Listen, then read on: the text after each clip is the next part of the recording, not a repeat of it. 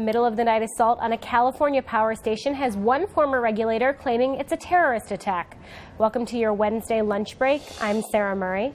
The April 16th attack is basically unknown to most Americans, but it's raising new concerns about the vulnerability of the U.S. power grid.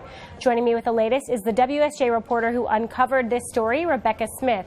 Hi, Rebecca. Hello. So give me an idea of what happened at this power station. What happened was really unprecedented. In the dead of night, a small team of gunmen attacked a U.S. power substation near San Jose. So it's a substation that feeds power to Silicon Valley. We had 19 minutes in which to shoot up key pieces of equipment. They completely knocked out the substation.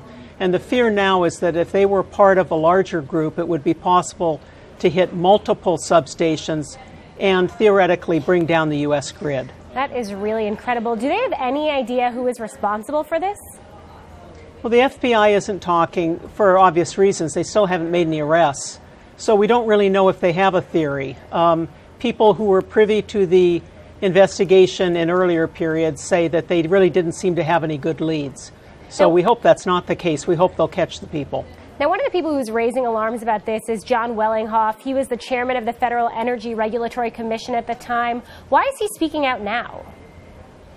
You know, I think that Mr. Wellinghoff, after the attack, he was extremely alarmed, and he went to a variety of federal agencies, Department of Defense, Homeland Security, the FBI, Congress, the White House, everywhere he could go, warning that this was a very serious attack, that this was an unprecedented attack, and that it required swift action. And he felt like he didn't get traction with it anywhere. One of the problems is there really isn't any agency that is responsible for the security of the U.S. grid. So as he put it, no one feels it's their job to do this. It seems really incredible that an attack like this could happen on a really important power station and we would never hear about it. I mean, why didn't we know this was happening?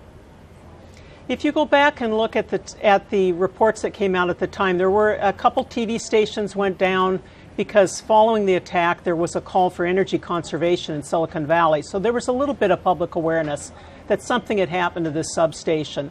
But the utility, federal officials, and investigators all tried to keep the specifics out of the public attention.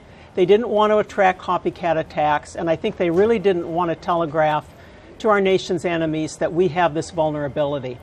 So what's the big worry now? I mean, that these people could just keep hitting other power stations? I think there's a great worry now as so much time has elapsed and no one has been arrested. We don't know whether this is a small group of nuts. We don't know whether this is part of an organized group that is planning a larger Al-Qaeda-style attack. We just really don't know who it is. And in the absence of that knowledge, it feeds fears. All right, a lot of uncertainty there. Rebecca Smith, thanks for joining us. Thank you.